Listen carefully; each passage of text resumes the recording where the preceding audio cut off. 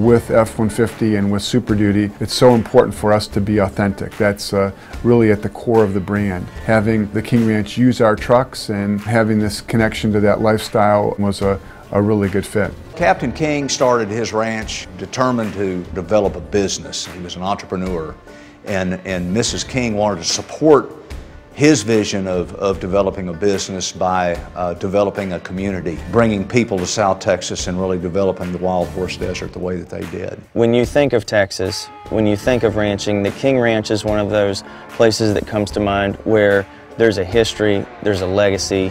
You see that brand all over this place, and it's not because anyone's cocky or feels like they have to reinforce a brand. It's because they're proud to work under that brand. We've got 5th, 6th generation employees here. You can't go and hire that.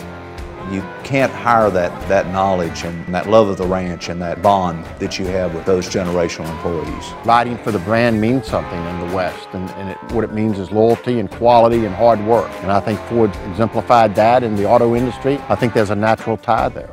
King Ranch has been associated with Ford since 2000. I think that they saw that common vision and that common heritage and history. It was a real good fit. When you get in the King Ranch truck, it's just a whole different feel. They're tough enough to handle these pastures out here. Whether we're talking about the Ford pickups or whether we're talking about the D8 dozers, this environment will tax machines to its fullest.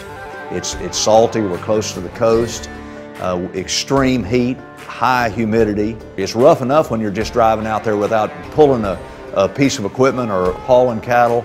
This is probably the greatest proving ground Ford could ever have for any vehicle.